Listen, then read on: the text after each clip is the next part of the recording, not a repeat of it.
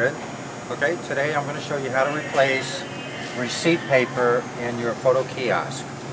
This video will apply to the V5 kiosk only. There'll be another video for the F7 if you have one of the newer kiosks. So what you want to do, you can use the regular store receipt paper, that's fine. Now what you want to do on the kiosk, there's a button on each side of the kiosk behind this bar here. There's one on this side and there's also one on the other side. What you want to do, you want to press both of them in, take your thumb and kind of pull the front out a little bit. Once you have it out, just go ahead and pull it all the way out. And then you'll see this is where the paper goes, the receipt paper. So what you want to do, take the receipt paper just like this, make sure it goes up, behind, up, and over towards you. Very important. Otherwise we're not going to get any print. So what you want to do, just go ahead and take this, like this, and then I don't know if you can see there's a little slit in here where the paper goes.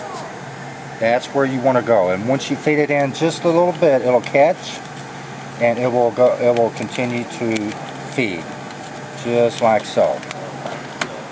Okay, and then make sure that this falls in this groove.